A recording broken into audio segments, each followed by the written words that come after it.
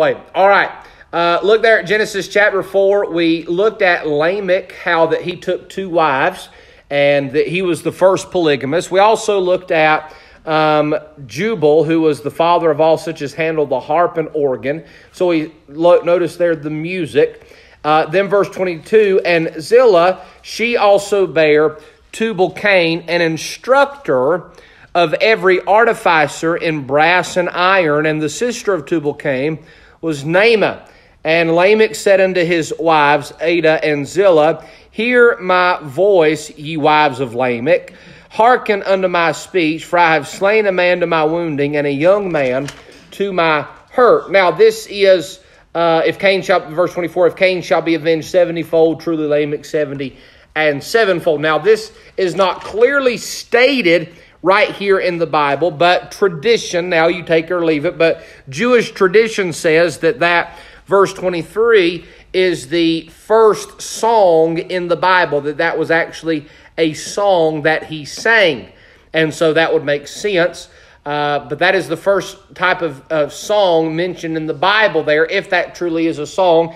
And Jewish tradition tells us that it is. Now, we studied all that about music and all that last week, but I want you to notice in verse 22, we're talking about a man by the name of Tubal-Cain. Now Lamech was a violent man, all right? He said there in verse 23 that he killed a young man to my hurt. So this might be a case of self-defense. It might be a case of this young man was trying to hurt him, or this young man had done something to him, and Lamech killed him. And so what you're going to notice throughout the Bible, especially in the first 6 chapters of Genesis, is there are 2 lines, all right? Now, we do not believe that Genesis 6, the sons of God, meant the godly line of Seth, right? We don't believe that. We believe those were fallen angels.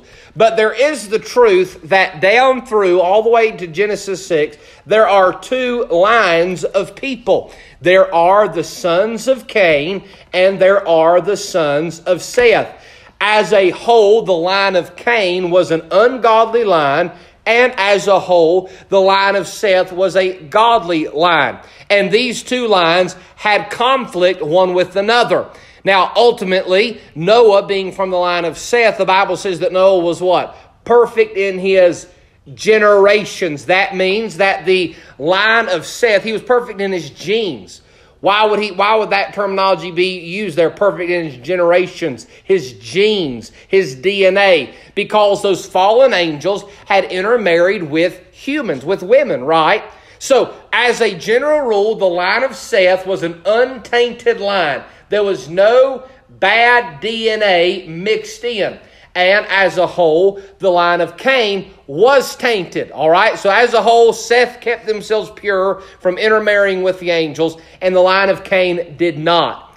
Now watch this. You ready? The Bible says that Tubal-Cain means thou would be brought of Cain. So Tubal-Cain means somebody that's brought of Cain. Another translation of Tubal-Cain is the arrowhead, or the iron arrowhead. Cain was brought forth. He came from an ungodly line. His father was a violent man. The first case of self-defense in the Bible, or if you want to delve into a little bit more of the conspiracy stuff, it's the first case of somebody bragging about murder. Of course, we know Cain, all down through the line of Cain, is murderers. Murder is always associated with the line of Cain. So now we have here that Tubal-Cain was an instructor of every artificer in brass and iron. This means that Tubal-Cain was more than likely the father of weaponry. He would have been the ones that would have formed arrows, iron arrows, swords. He would have been the one that would have developed armor. You say, did they have all that stuff all the way back there? See, we have this in our mind, folks, that when we think about, Cain and Abel, that Cain is out there and he just picks up a rock and hits Abel in the head. Now, maybe that's how it happened. We imagine Abraham and all those guys kind of walking around with, big, cavemen stuff, big billy clubs and just hitting people in the head and all that kind of stuff. But what you have to understand is that pre-flood world was extremely advanced.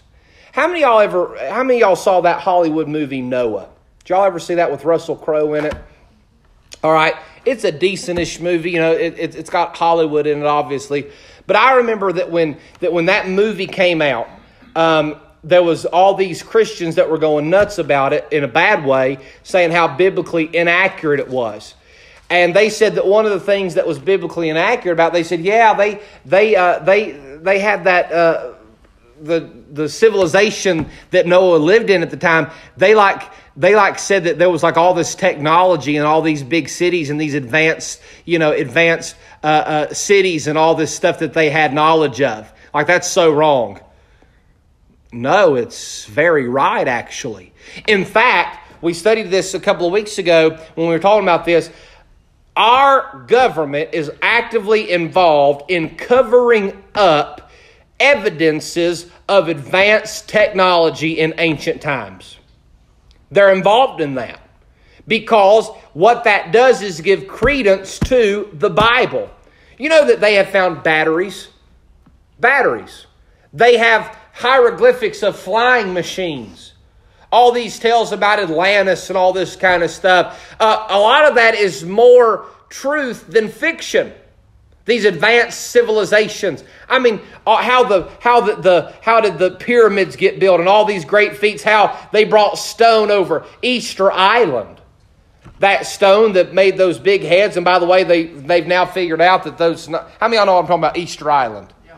All right, it's an island out off the coast of South America, and there's just these huge granite stone heads. And the rock is not native to the island. That means it was brought from somewhere else. They're huge. But now they've found out that it's not just heads. They actually dug down. It's actually entire bodies. Huge stone bodies. How did they get there? Y'all seen, you can pull up on YouTube about the rock balls down in South America, how that they have these round spheres made out of rock, and they're perfect. They're more rounded than they can. They don't know how they got so rounded. They measured them with lasers and all that, and said that they're within like the 99th percentile of being a perfect sphere. How did ancients do that with the chisel and hammer? How many of y'all saw the new Indiana Jones movie, Kingdom of the Crystal Skull? All right. I love Indiana Jones. Skulls made entirely out of quartz crystal with no evidence of machinery on them. They can't figure out how they would carve these things without them shattering. I'm reading now, I'm almost done with it, the travels of Marco Polo, who went all across Asia back in the 1200s. Late 1200s. He talks about technology that you wouldn't think existed at that time. So understand now, Tubal-Cain, he begins to develop weaponry. He develops two things, brass and iron. Interestingly enough, both of these metals are involved with judgment. In fact, brass is symbolized as judgment in the Bible. You look at brass, what did they make the brazen altar out of?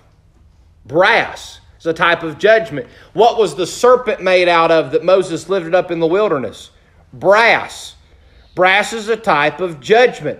Interestingly enough as well, iron has to do with shackles and chains. Egypt is called an iron furnace. Watch this. In the tabernacle, there was no brass or iron used in any of the tabernacle at all. Also, Noah is forbidden to use any brass or iron in building the ark. Watch this. When God said to make an altar out of stone, right? You know what he said? He said, that stone that you make those altar out of, I don't want you to touch them with any instruments of iron. I want you to just take the stone in its natural state. Don't touch the stone with any instrument of iron. Iron and brass. When you look at the image of Daniel chapter 2, Nebuchadnezzar has a dream of the image. What does he see? He sees an image made out of gold, brass, iron, silver, right? Clay.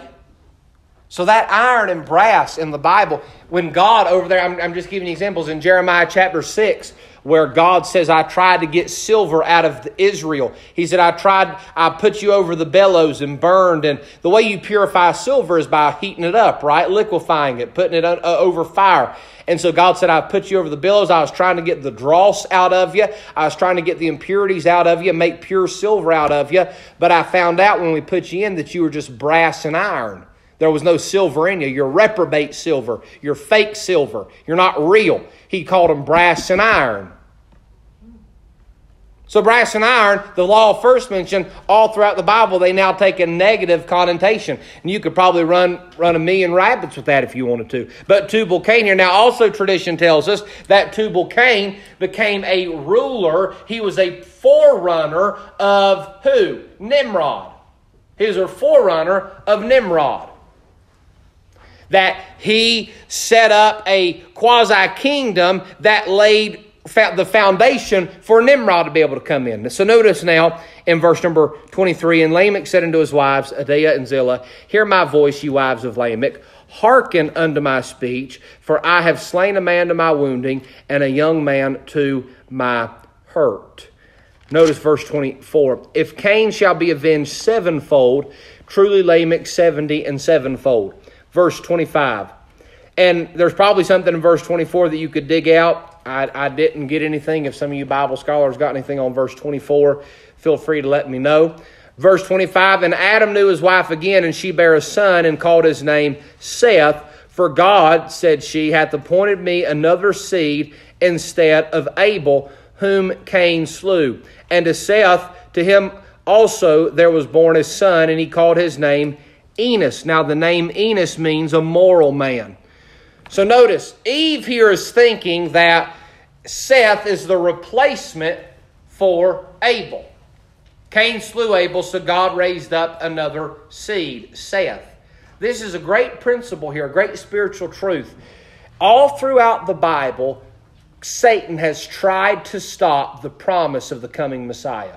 All throughout the Bible. For example, what did God tell to the serpent in Genesis 3:15? We already said, he said, I will put enmity between thy seed and the woman's seed, right? That's the seed of the serpent.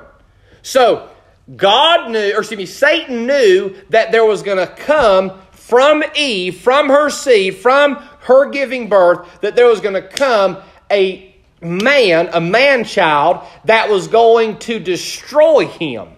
So what did he try to do? He tried to beat him to the punch. All right, Cain slew Abel. There you go. It's done. It's over with. But God raised up Seth. How about this one? You remember in the book of Esther, Haman tried to kill all the Jews, but God raised up who? Esther, Hadassah. How about this one? Satan tried to kill all the Jewish males in Exodus chapter number 2, but God raised up who? Moses. All throughout the Bible, you see this principle of Satan trying to destroy the seed, but God always raises up. And this is what you got to understand. The only time the devil's ever going to get any victory over you is if you let him. Because even though the devil may fight, and even though the devil may gain ground in your life, and even though the devil may try to destroy some things in your life, the only way that he can accomplish his task is if you let him. God is always going to be able to raise up seed. There's always going to be a remnant. There's always going to be somebody. So what you have to understand in your life is even when things look dead and even when things look hopeless, God is able to raise somebody, raise something up. He's always able to do the impossible. I know that's we'll throw in some practical stuff there, amen? He's always able to do things that we never could have thought or comprehended in ways we never could have thought. That's how our God works. He's always able, when things look desperate, God is able to do something. All right, let's continue on looking here at verse 26. So Seth has a seed born to him. Notice this. Let's take a time out really quick and even go back to this. This just popped in my brain. How about this one? God literally tells Abraham, this is a great truth here. God tells Abraham, I want you to take Isaac and I want you to take him up to the mountain. I want you to kill him. Well, what was the problem there? Ishmael had already been born, but God already told Abraham that Ishmael is not the promised seed. Y'all remember us talking about last week about how the seed line and how always seemed like the elder served the younger and the younger was always seemed to be the chosen one and all that. Y'all remember talking about that? So watch this. So God says Ishmael's not the seed. Isaac's the guy. Isaac's the one. And Abraham says, well, praise the Lord, I've got Isaac now. And God said, yeah, why don't you take him up to the mountain and kill him? Lord, don't you know all the struggle and all the complications it took to get him here? And And God says, all right, kill him. So what does Abraham do? Abraham goes up and takes him up to the mountain. But there's a revelation of truth found in Genesis 22. An amazing truth. It looked like the seed was going to be destroyed. And Abraham, they go a 3 days journey away. There's some good truth there. 3 days journey away. And they go to Mount Moriah. And Abraham tells his servants, now watch this. Abraham tells his servants, you stay here. And me and the lad will go yonder to worship and return again. Now wait a second. Did Abraham know he was going up to that mountain to kill his son? Yeah. But what did he say was going to happen? That me and him are coming back. Yeah. We find that's a little nugget of truth there that we find later in Hebrews 11, further revealed that Abraham had the faith that if he killed Isaac, God was able to raise him up from the dead again. Amen. So what you got to understand is even when you think that things are absolutely dead, where Satan has just absolutely won the teetotal victory, God is able to raise up those things again. Amen.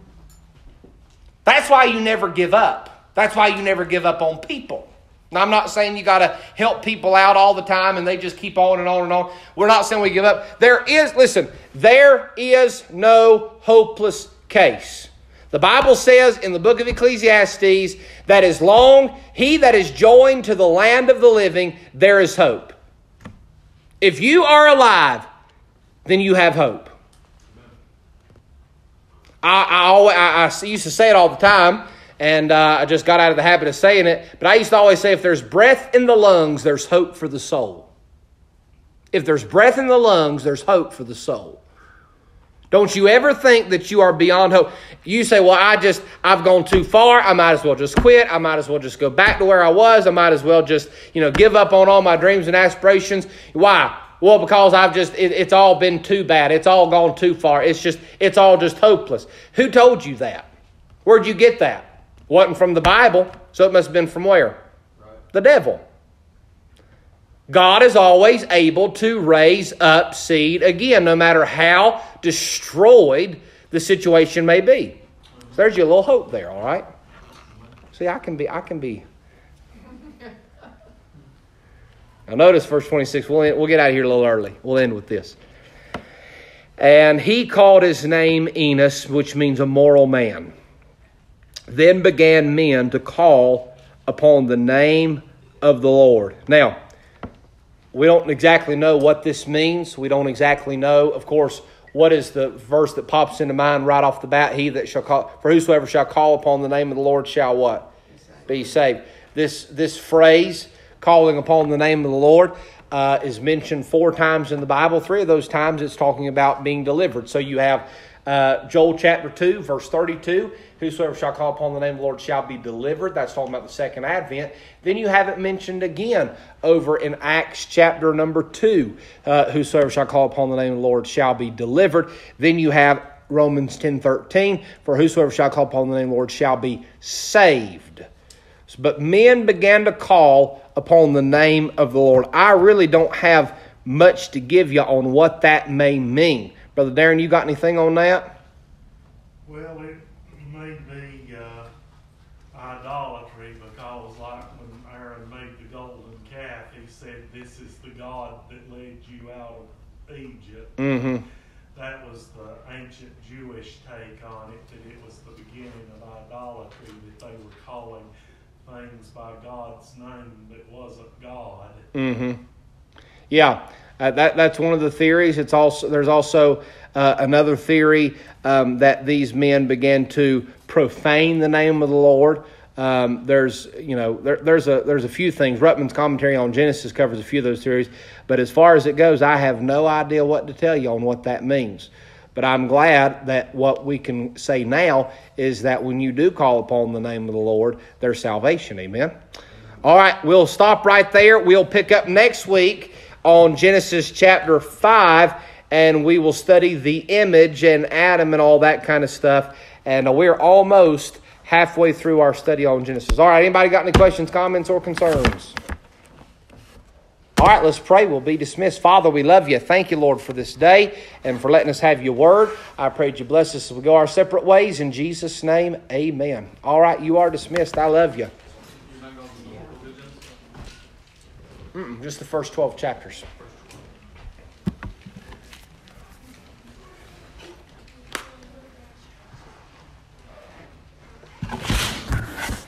Heather.